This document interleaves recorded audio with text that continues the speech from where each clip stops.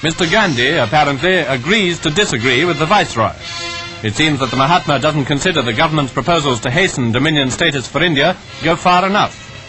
They conversed in Delhi following the Viceroy's Bombay speech, and here is Lord Linlithgow carrying out other duties in Bombay, such as reviewing the police.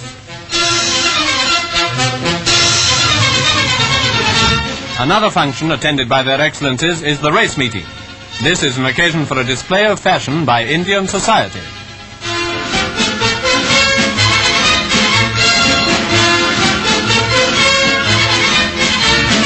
The Maharaja of Kolhapur is present, so is another owner, the Maharaja of Kashmir. Oceanus was winner of the Linlithgow Cup, presented to Mr Askuran by the Viceroy.